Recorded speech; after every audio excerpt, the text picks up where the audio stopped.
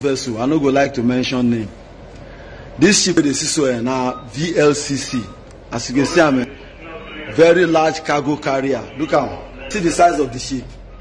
You dey see the size. This ship wey dey see dey fit carry 1 million barrels minimum. At least give and take minimum 1 million barrels of crude oil.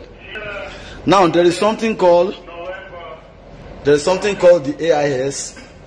We have all these things. Now they take track vessel. All these things. Every navy of every country in the world get these things. All these things. The moment a vessel enter your territorial water, this thing go see am. The moment any vessel, even from like 1,000 miles from your port, they go don see am, say they come. All these things they take and they track vessel. You see all those green things there. Now vessels the way they come because why they still dey far, but this thing don't catch them. Say then they come.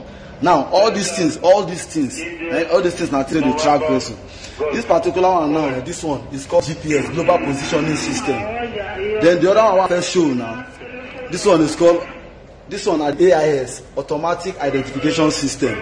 Now there is, you see all these things, there is another one where they call Long Range Identification Tracker, LRIT. Now there is no how where ship of this magnitude, ship of this size, go enter Nigeria, load crude oil, sail out without being noticed.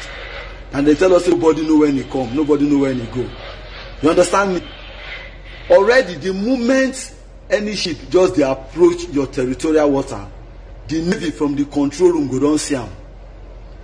You understand? But to say navy no know when ship come go, nobody know when ship come go, custom no know when ship come go. Abba.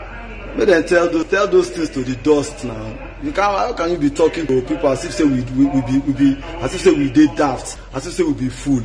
So when Peter will be saying our government they steal oil, nobody. The man dey very right.